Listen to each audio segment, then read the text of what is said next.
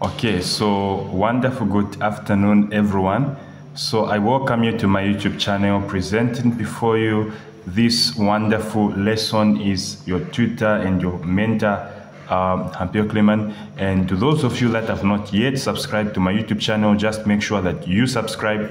You also hit the like button, and also don't forget to share to others so that you'll be able to learn everything together. Okay, so I do have some interesting practice questions on work, energy, and power. Okay, so to those of you that are, if you know you are trying, just make sure that you solve this in advance, then I will be able to mark you and see if what you've done is very much correct. So we have a question here saying, starting from rest, a 5 kg block slides 2.5 meters down a rough 30 degrees incline. The coefficient of kinetic friction between the block and the incline is 0.436. Then they're saying we determine the work done by the force of gravity. We determine the work done by the force of gravity. Okay, so I think I do have some solution here. Let's get started. So, okay.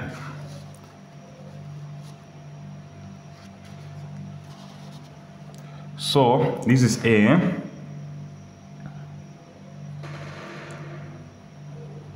Okay. So, for this question, first of all, we have to draw a diagram. Okay, we'll have to do a diagram, a free body diagram. So, the free body diagram is going to look like this. We just pick a small one like this. This free body diagram is going to help us imagine everything as it is in the question. Okay, so we're going to imagine that there is a block that is sliding on this incline. Okay, there is a block which is sliding on this incline. Now we can imagine that this block is simply sliding in this direction, okay? So we can simply say this is the force that is acting on this block so that it may move in this direction, okay? At the same time, we know that there is a force due upward, which we're simply calling as the Fn, or the normal force. At the same time, we know that there is a force acting this side, and this force is such that it wants this block to continue in motion in this direction, okay? And we can simply call this force as the kinetic friction force, okay? Then we can simply display our data here. We write our data. Now, writing our data, we have been given an angle theta of, they are saying this is 30.0 degrees. Then they are saying we have been given a mass of 5.0 kg. Then they are saying some length or some distance that we have been given is simply 2.5 meters. Then we have been given the mu k. Mu k has been given to be 0.436. Okay. Now, they want us to find, we know that there is also another force acting downward, which we are calling as the mg. Now they want us to find the work done by the force of gravity. So work done, we know that the work done by the force of gravity is simply given by the force. Okay, the force cosine the angle multiplied by some distance. Whichever formula that you can use, this also applies. Okay, now we know that the force that is acting downward is simply the mg. So this can also be written as the work done by gravity is simply equal to the mg cosine the angle theta, the distance like this. Okay. Now, if you check, our angle theta has been given to be 60. Sorry, to be 30 rather, 30. But then we want to calculate some angle which is acting, because if you check, you are able to see that there is this force which is acting downward here, which we are calling as the mg, okay, the mg. But then there is also a force which is acting in this direction. So we cannot take 30 degrees as our angle theta. Instead, we are going to calculate, because we know that this is 90 degrees. 90 degrees, so we have to calculate some angle considered in this one. So how do we calculate that angle? Very simple. We'll just say x plus 30 is equal to the total angle, which is 90. Then we're going to say x is equal to 90 minus 30, and we're going to have a 60 degrees. Therefore, this is the angle that we're going to use. So we're going to say the work done by gravity is given by, what is m? M was given to be the mass. It was 5, so I'll just replace in the values. Then this is 9.8. Okay, cosine the angle theta, which is 60. Okay, then everything by the distance. What was the distance? It was simply 2.5. Okay, so when you calculate everything, you discover that the work done by gravity is going to be 61.3 joules. Okay, let me try to, okay, very correct answer. So that is the answer. Okay, we get to B. B, they are simply saying the work done by the friction force between block and incline. The work done by the friction force between the block and the incline. So this one is very simple as well. It's very simple. Okay, so this one we'll call it B. B. Now, how do we calculate B? They are simply saying the work done by the friction force, the work done by the friction force between block and incline. Okay, so what we are going to do is this.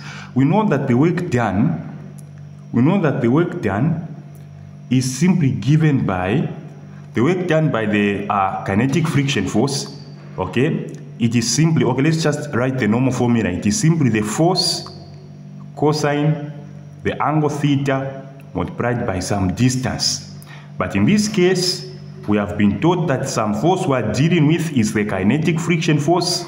So I'll put my Fk here, then cosine the angle theta multiplied by some distance, everything. We know that the Fk is equal to mu k multiplied by some normal force. Okay, meaning while there is Fk in the equation, I can replace with nu k with this expression, with this equation here. Okay, not an expression but an equation. So everything by cosine theta. Okay, then the distance here. Okay, then from here, what are we supposed to do? From here, what are we supposed to do? Now we know that this guy here, the normal force. Remember in my previous video, I taught you that the normal force is equal to the mg cosine of the angle theta. So in other words, I can also replace what there is this n with this expression. Therefore, the work done is going to equal to some mu k, then n is simply the mg cosine of the angle theta, then cosine theta, then some distance. We can replace in the values. What is the mu k? The mu k is simply 0.436. What is the m? The mass, which happens to be the mass, is simply 5. Then gravity is simply 9.8. What else do we have? Then we have some cosine. Now, what angle are we supposed to put here? It is simply the 30. okay, because we are considering the normal force. So we just take the original thing that we have. Now, for this part, the angle is going to change. Okay, the angle is going to change. And the reason as to why the angle is going to change is because we are finding the force by the work done by the kinetic friction force. So meaning the angle we consider is simply this angle or this angle, okay, which happens to be 90 degrees. So therefore, this is going to be a 90 degrees like this. Then you also put some 2.5 here so that you can multiply everything by this some distance. Now, when you check, if you multiply everything, okay, let's see what we're going to get. Okay, if you multiply everything there, you will get something like the work done will equal to negative 6.3 joules. Okay, you will get something like this. So this is your answer. This is your answer. Okay, this is your answer. Let's go to C. C, they are saying that the work done by the normal force. They want us to find the work done by the normal force. The work done by the normal force. Okay.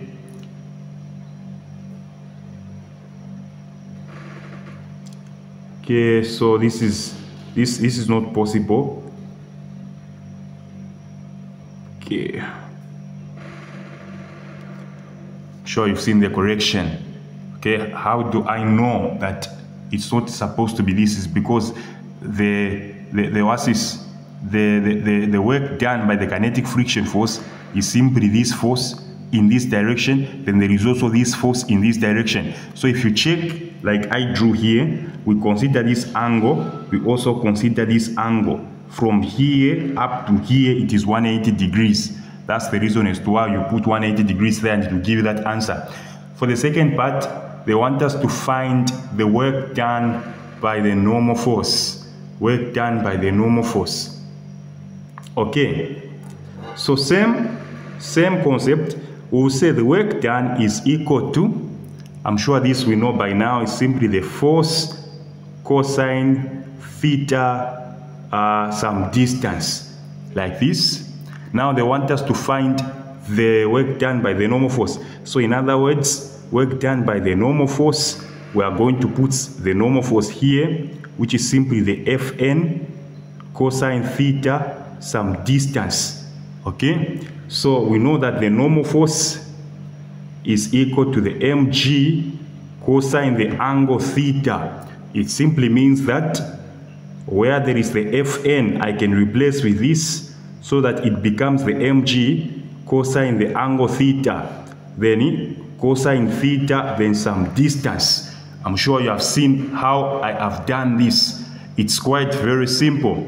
Now for this one, we can replace everything in here, and our mass was 9.8 cosine, the angle of course is 30, then we're going to have something like cos, we're going to have cosine.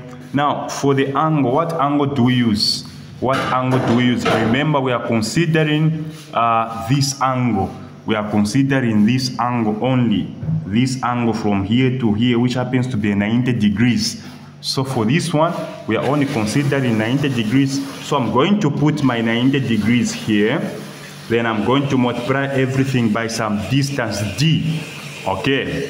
Then from here, you discover that if you punch everything, you are going to have the work done equal to some 0 joules. Now, why get 0 joules? It's because of this cosine 90 here. Okay. Okay. So now let's go to D. D is simply saying, okay, so this one just use the concept saying qualitatively, how would the answers change if a shorter ramp at a steeper angle were used to span the same vertical height? Okay, same vertical height. Okay, so for this one, I think I'll just give you the answer. But if you want to prove everything, of course, you can go and prove. But I know that when I solved my questions, I discovered that the work done due to gravity will remain the same. Work done due to gravity will remain the same. Okay, then work done by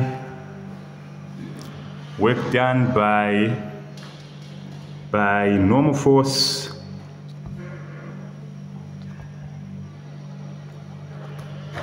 will decrease. Okay, so this is how simple this is. Just have to understand, of course, how do I know the work done by the normal force will decrease? Of course, you are able to see that work done by the normal force is simply 0 joules. Then this work done, the work done by the gravitational field force, of course, it increased, but it won't continue increasing. Remember that the work done is maintained at some point 9.8, so you expect it to remain the same almost everywhere. Okay, you expect it to remain the same almost everywhere. Let's get to question 2. Okay, so question 2, where are we? We get to question 2. So question 2 is simply saying a tension force of 175 newtons inclined at 20 degrees above the horizontal is used to pull a 40 kg packing crate a distance of 6 meters on a rough surface. If the crate moves at a constant speed, find the work done by the tension force. Okay, so we have another interesting question here. It's very interesting and very simple, I know, of course, but very involving. Like I always say, we draw some diagram, of course, to make everything easy. So a tension force of 175 newtons. So for it to have a tension force, it means we must have two boxes, of course. Okay, we must have two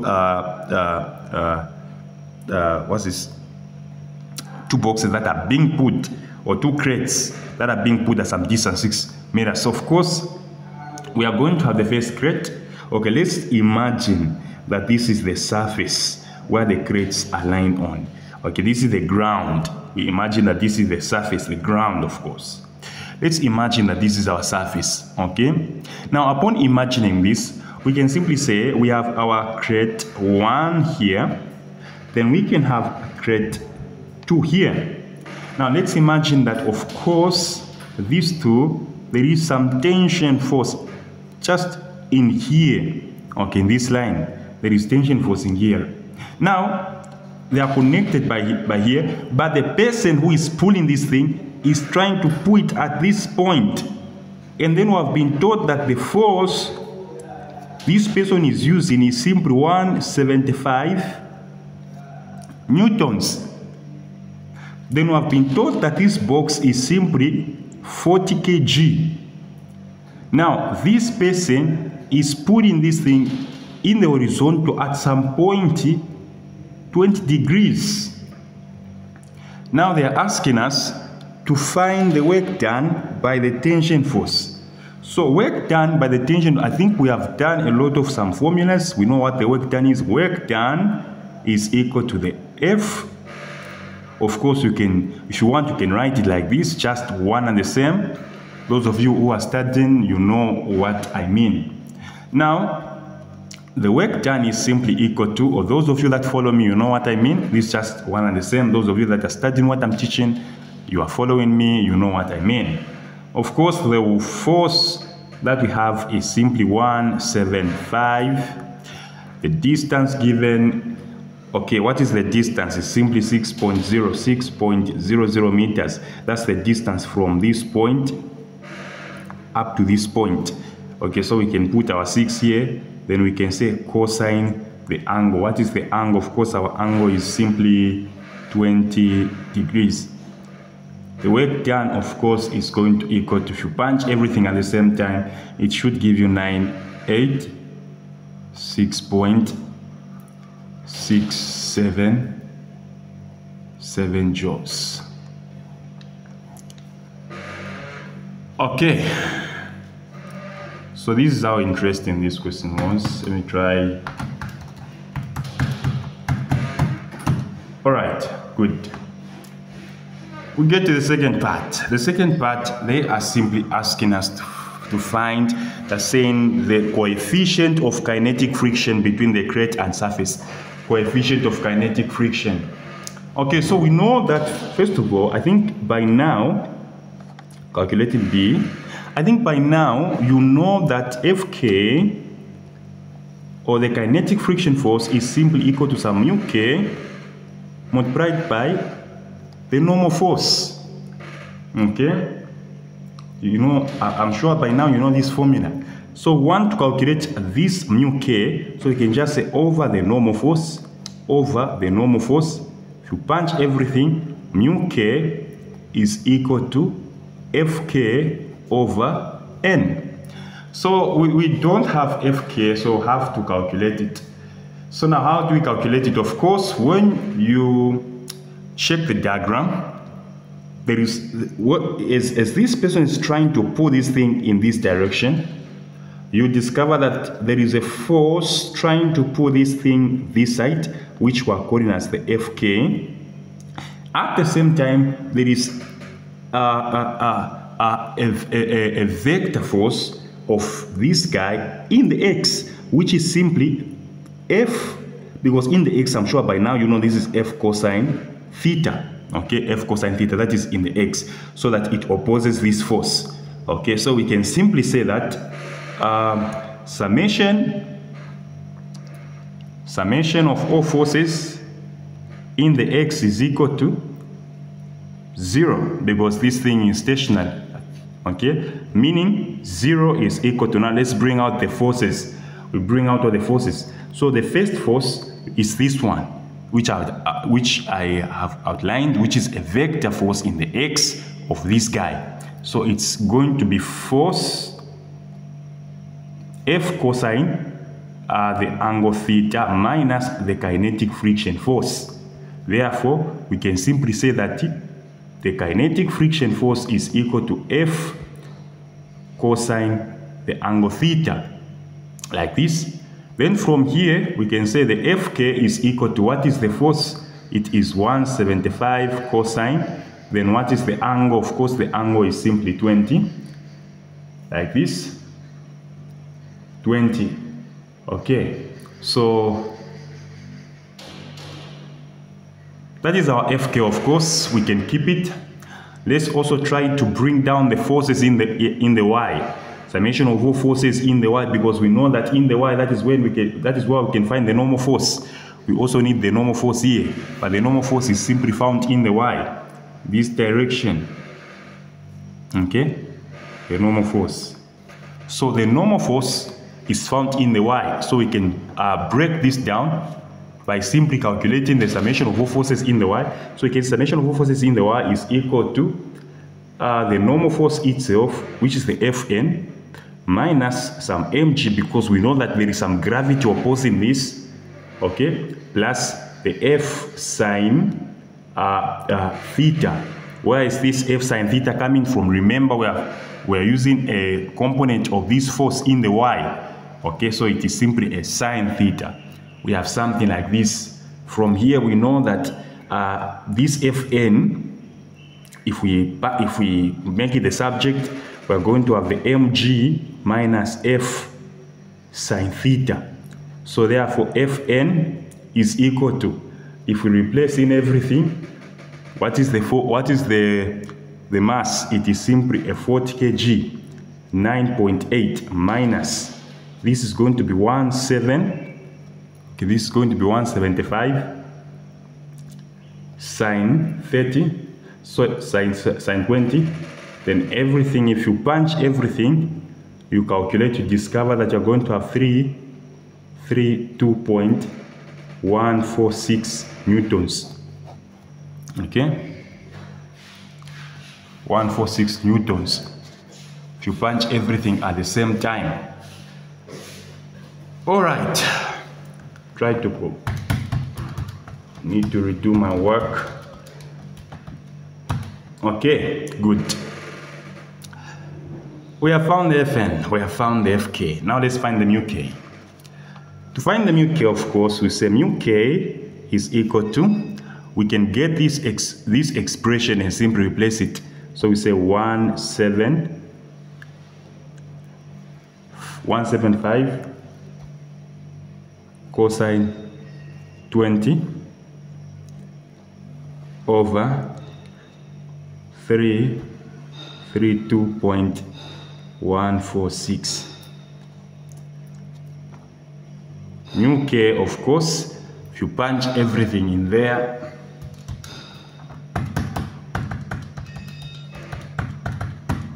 let me try to repunch this.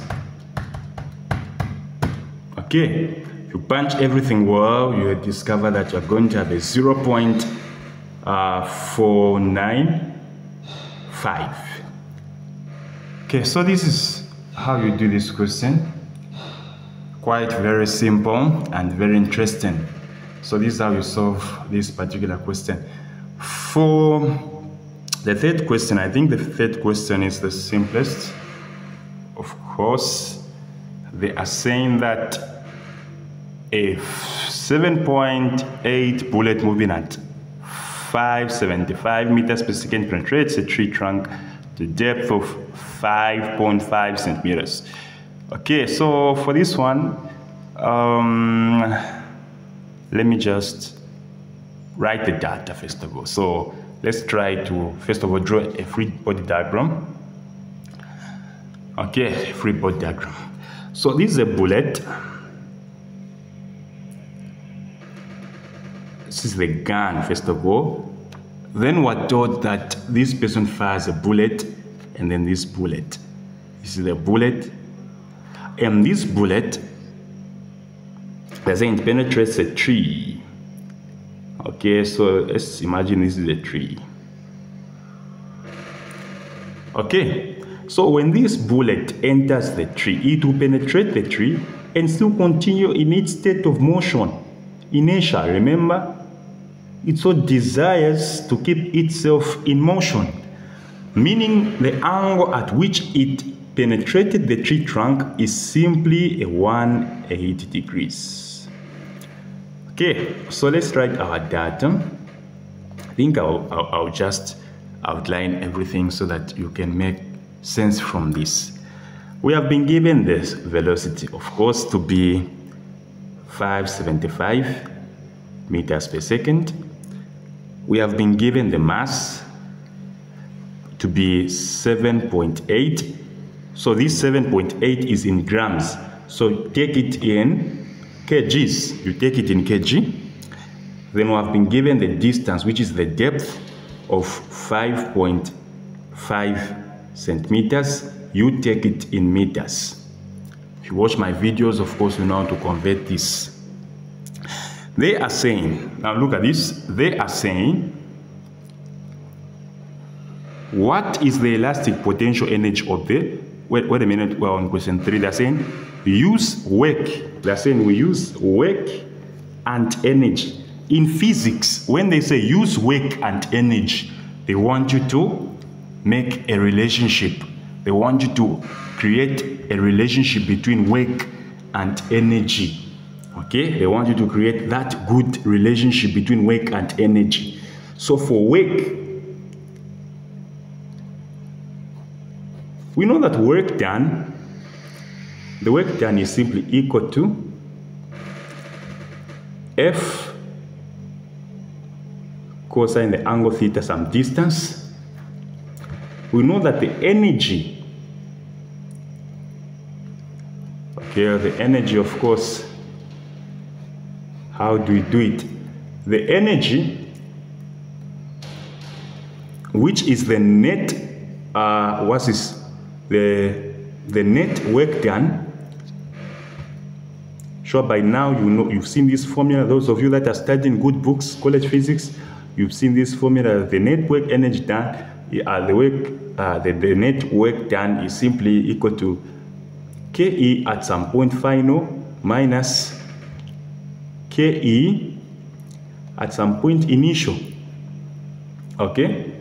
So now we create that good relationship between the two. So to create a relationship, what we mean is we are going to get F cosine the angle theta sum t, then equate it to KE final minus KE initial, like this. From here we can say F cosine the angle theta sum t equal to, this is going to be, kinetic energy is simply 1 over 2 mv squared final minus 1 over 2 mv squared initial, like this. From here they want us to calculate find the average friction force, the friction force, which is this guy here. So we can just divide everything by cosine the angle theta, everything by cosine the angle theta. Then we cancel this side, and our force is going to equal to 1 over 2 mv final squared minus 1 over 2 mv the power 2, then everything divided by cosine the angle theta. Okay, so this is the formula to use. It's very simple. You can just insert everything that is here in the formula. Of course, you know you have this, the initial velocity, of course, you have it, the final is 0. The mass is simply that, the distance, of course, the distance, you already have it. This distance, you simply use it to calculate the second question, because the second question is simply asking you, saying, they're saying, assuming friction force is constant, determine how much time elapses. They want you to find the time. It means when you use those formulas for Newton's, those formulas for motion, if you apply them using the distance, then automatically you'll be able to find these other things. So this is how simple this work has been. So I'm going to leave this question, the last one, 4. You're going to do this question applying the same concept that I've used. So question 4, you will do this question, this entire question, and make sure that you inbox me on WhatsApp, of course, using these contacts. You inbox me there and I'll be able to respond to you. So I'm sure you've enjoyed the lesson. Otherwise, I love you all. Don't forget to subscribe and share to others, and also to like, because it really helps me to notice how many students are learning from this channel. Don't also forget to comment, because I like it when you post your views in there so that I get to respond to you. Otherwise, I love you guys. Study hard and make sure that you prepare adequately for tests from whichever country you are from. Shalom, shalom.